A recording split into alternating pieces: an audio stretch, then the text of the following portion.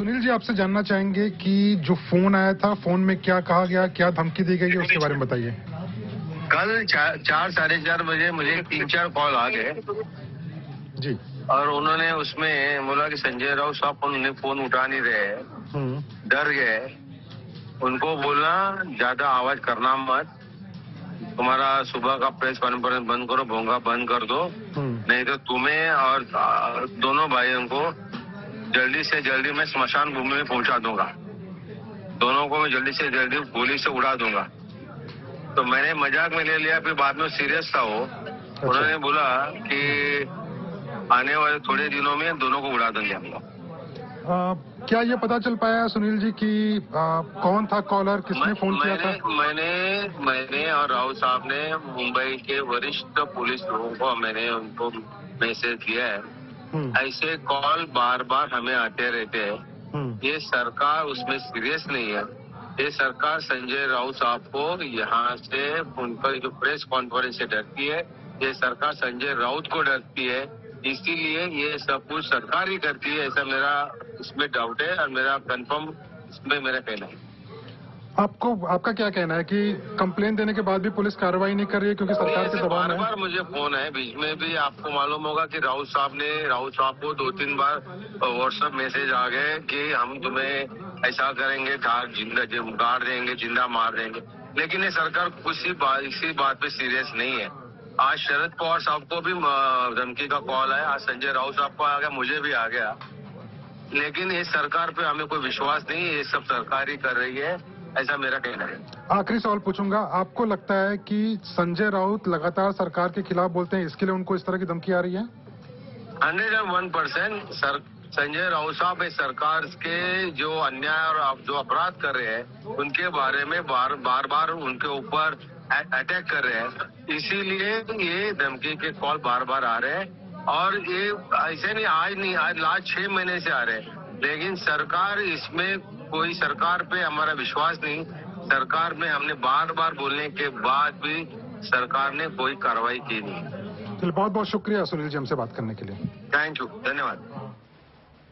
Munish Pandey has more details, and that story was in conversation with Sunil Raut. It's a startling allegation, not just the fact that he received a call yesterday, Munish. He says, I've been receiving such calls for many weeks now, for 6 months now. What is the police then doing? Well, Sunil Raut is brother of Sanjay Raut, and according to Sunil Raut, yesterday evening they received a call around 4:30 in which the caller said that he cannot reach out to Sanjay Raut, but he said that ask Sanjay Raut not to take press conference every day, not to speak, otherwise they are going to kill him. Hum thok denge usko. That is what the caller claimed.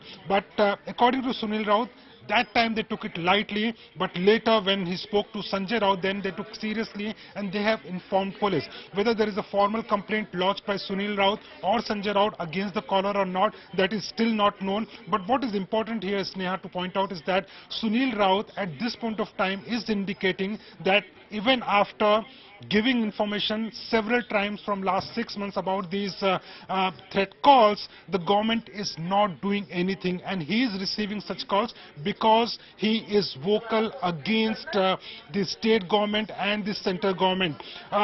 You know, Sneha, as far as Sanjay Raut is concerned, remember he was in jail in an ED case, but after coming out of jail, he has been criticizing the center and the state government every day through a press conference. And according to Sunil Raut, because he is doing press conferences, because he is coming out in media speaking against the government, and that is why he is getting such threat calls. And the government and police is doing nothing because at this point of time, BJP is in power in the state. Sneha. Please be with us. In fact, you had a conversation with Sunil Raut, the brother of Sanjay Raut. Let's listen in to what he told us.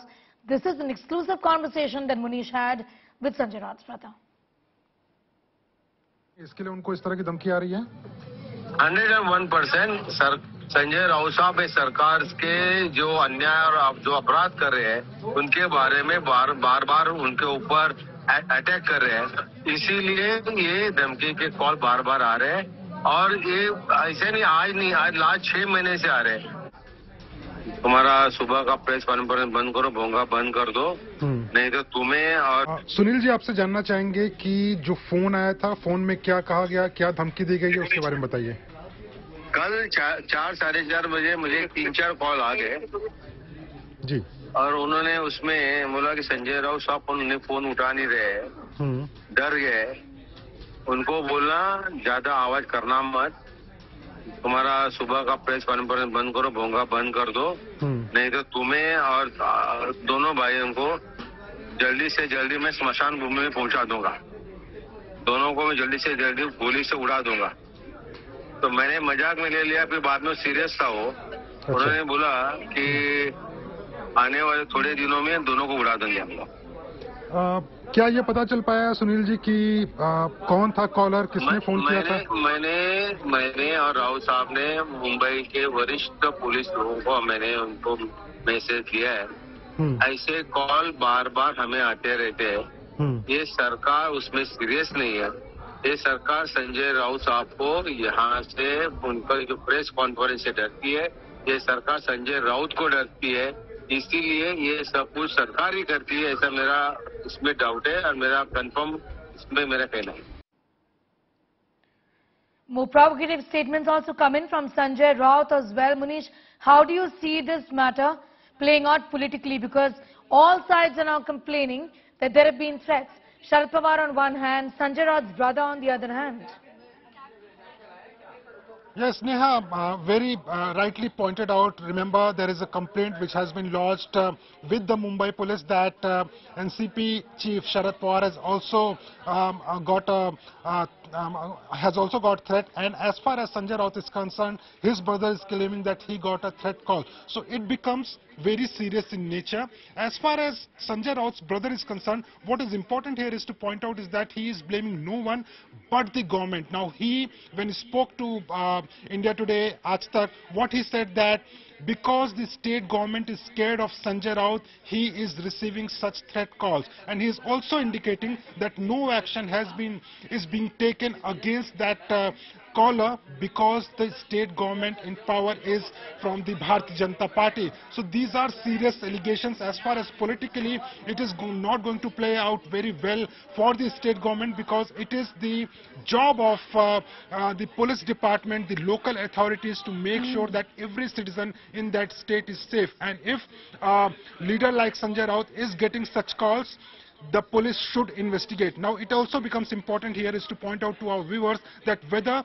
an official complaint has been given by Sanjay Raut or Sunil Raut to Mumbai police or not, that is yet to be seen, because unless you file an official complaint, Mumbai police cannot investigate this matter.